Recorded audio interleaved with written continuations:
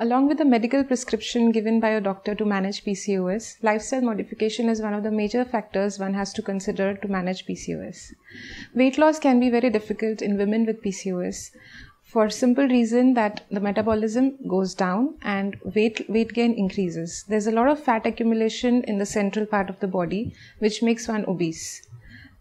Try to have a healthy BMI, try to avoid crash diets and have a balanced diet. Weight loss is possible only when your basal metabolic rate is high, and to increase your metabolism, exercise is the best thing to do. To increase your metabolism, one must indulge into cardio form of exercises such as aerobics, jogging, swimming, running, walking, working on the treadmill, etc. This will increase your heart rate and stamina progressively, and the metabolism will gradually go up.